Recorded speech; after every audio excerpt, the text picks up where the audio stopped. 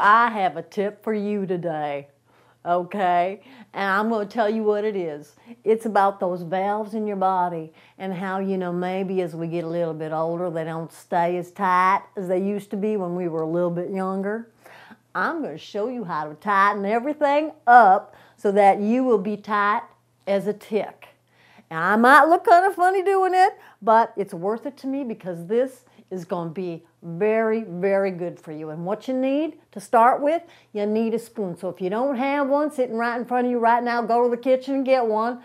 Hurry up. I'm waiting here. You got your spoon? Okay, now you're going to take the back of this, the curved side, and you're going to put it in your mouth right in between your teeth and your cheek.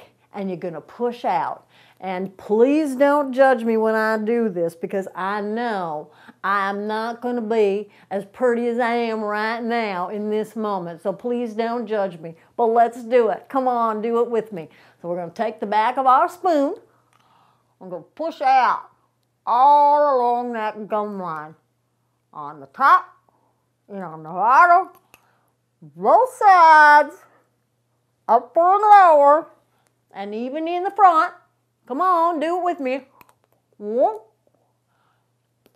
Okay, we did it everywhere. And you know what? I am feeling tighter already. And I want you to feel the same thing. We're going to tighten up that ileocecal valve. We're going to tighten up that Houston valve, which is all a part of the digestive system. And we're going to tighten up every valve in your body. And that is your energy medicine tip of the day. Stay tight, stay happy.